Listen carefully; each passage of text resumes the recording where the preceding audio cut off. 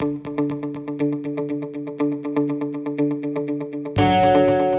believe it's one of my most honorable moments that I would have lived in my life. Looking back at his time in the Navy, Andrew Ellis says he developed a love for serving his country, which developed over 21 years of service, much of which was spent as a Navy recruiter.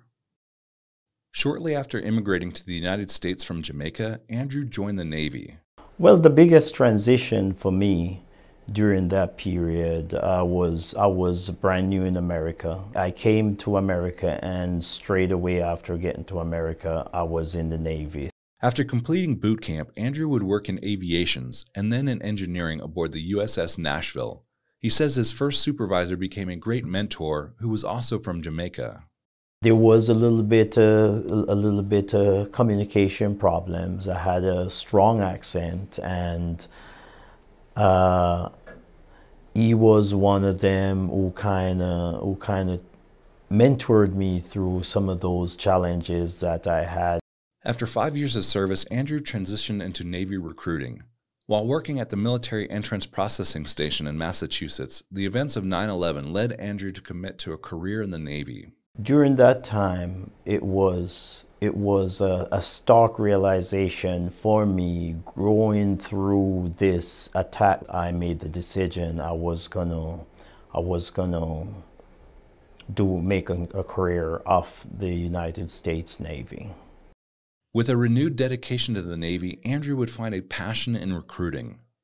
You develop a unique skill empathizing with the varying personalities and backgrounds that you deal with. For Andrew, he focused on two things: the needs of the Navy and the needs of the recruit. You should treat everyone that you recruit as if they're going to be your next commanding officer. The tendency is you're going to treat that person with dignity, you're going to treat that person with respect. As a recruiter, Andrew felt a special connection to each recruit he worked with. Each recruit was about to go through a major life change, and because of this, Andrew felt a great need to be open and honest with them. Yes, you will get seasick. Yes, you will deploy. And there's a chance you will be participating in a war. But the truth is, I've deployed, I've gotten seasick, I have been to war, and I am still here.